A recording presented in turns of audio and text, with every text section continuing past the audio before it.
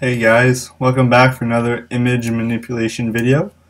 And today what we're going to do is we're going to take an image and flip half of it onto the other portion of the canvas. So this is going to be either a horizontal or a vertical flip. So let's get started. Let me open up JES and let me save this file. Gotta save it in JES right here. Let's just call it flip.py, something like that. Okay, pretty good. So let's call this function horizontal flip. Ooh, like that. Yeah, like this. And to flip an image, we will need a picture, of course. And I'm going to get variables for the width and the height. I'm fairly sure you guys know how to do this by now. Width height equals get width of what? The picture. And make sure you spell everything right. Height of a picture that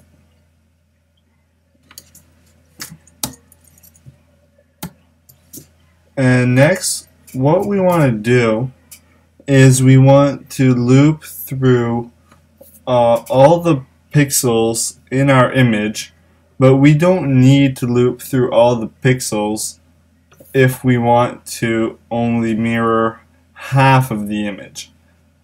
I should have actually called this mirror. That's more accurate. So we're going to need a mirror point or a mirror line if you want, and that line is going to represent where we're going to flip one side of the image to the next. So our mirror point is going to be equal to the width divided by 2. If you want to do a vertical flip, you'd put height divided by 2, but let's start with width divided by 2. Okay, so now we're going to loop through the y coordinates. And we're still going to use all the y coordinates, so we don't need to do anything to those. So y in the x range of height, while the x is a little different. So for x in the range of 0 to the mirror point, because as you'll see, we don't need any pixels beyond the mirror point to actually do the mirroring. So our current pixel at the moment is going to be equal to the pixel in hold on, I should actually duplicate this picture just so we can return it at the end, because I don't like changing the original picture. Let me just call it pic equals picture. A picture. There you go. Sorry, I should have done this at the beginning. So this is just an exact copy of our picture up here. So we get pixel in our duplicated picture at x and y. So say we have an image like this, it'll only loop through half of the image on the left side, because we're going up to the mirror point, which is the width divided by 2. Okay, cool. So let's get the color of that pixel, because we're going to need to place the color of this pixel onto the other side of the canvas. So get color. There she is. Current pixel. And a little trickier is to get the target pixel.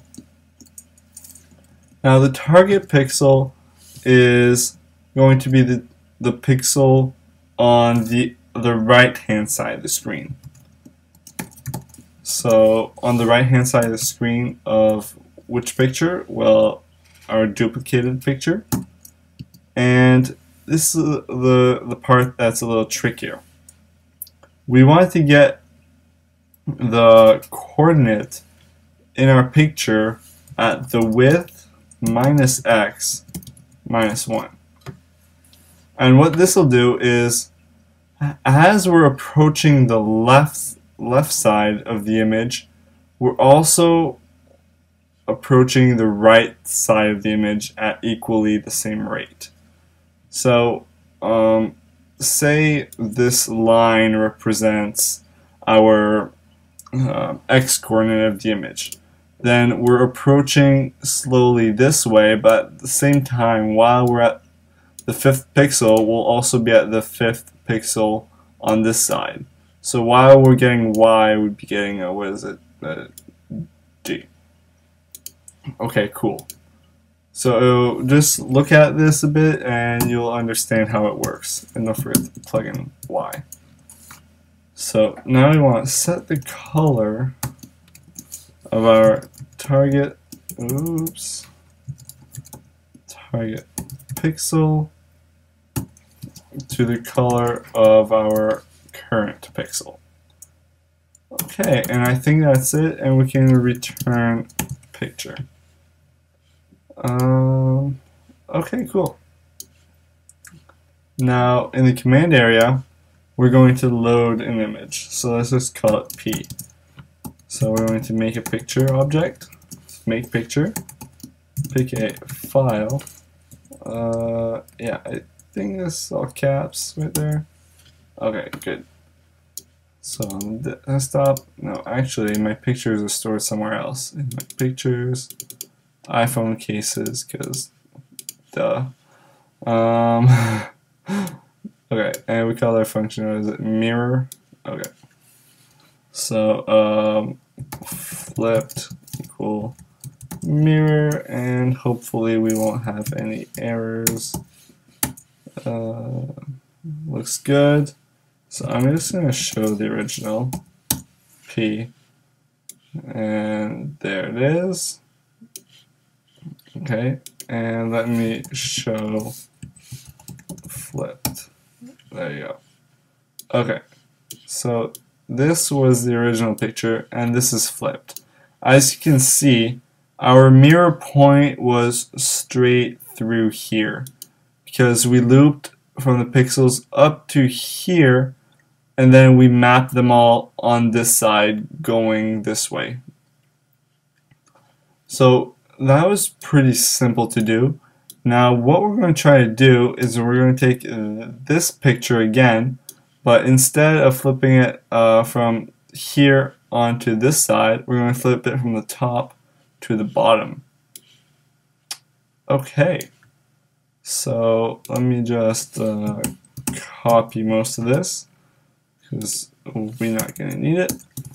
Mirror vertical, there we go. So this will all stay the same. We're still going to duplicate our picture, we're still going to get the width, the height, but our mirror point is going to be different. It's going to be the height instead. We're going to loop from 0 to the height, to the mirror point, like that. And we're going to loop through all x. And our current pixel is still going to be this. However, our target pixel is going to change. So this, if I recall, should be x, while this should be height minus y minus 1. I'm just putting this minus 1 just in case, so that we don't like grab a pixel outside outside the image. I don't know if this is the case, but I'm not taking any chances. You guys can test that for yourself. Okay, cool. So let's see if we can actually do a vertical mirror. Vertical P, and let's show flipped. Awesome, check it out. Our image has flipped vertically, it took the pixels at the top here and mapped them down here. And that's exactly what we wanted. So let me do a short recap on all this. So I don't think we've ever actually manipulated images this way. We've only worked with the colors of the picture. But it's been a while since I made a JES video. So, okay. So we're defining a function called mirror vertical, and it takes a picture as a parameter. We duplicate this picture. We get its width and its height by invoking the get width and get height methods. We define our mirror point. Our mirror point is the location up to where we want to mirror the image. And in this case, it so happens to be on the y-plane, so we divide by height and not width. And we don't need this like that. And we're looping for y up to the mirror point because we're restricting the y to the mirror point, but we're not restricting the x because we want to use all of the x-plane. Next, we get our current pixel, which is the pixel that we are at currently. And the current pixels are only going to be half of the image, because the target pixel is taking care of grabbing the image on the other portion of it. And then we're setting the color of the current pixel to the color of the target pixel. No, the other way around. We're setting the color of the target pixel to the color of the current pixel. There you go. And then we're returning our image and it's flipped and we're really happy. So that's all good. So guys, thanks for watching and see you guys later.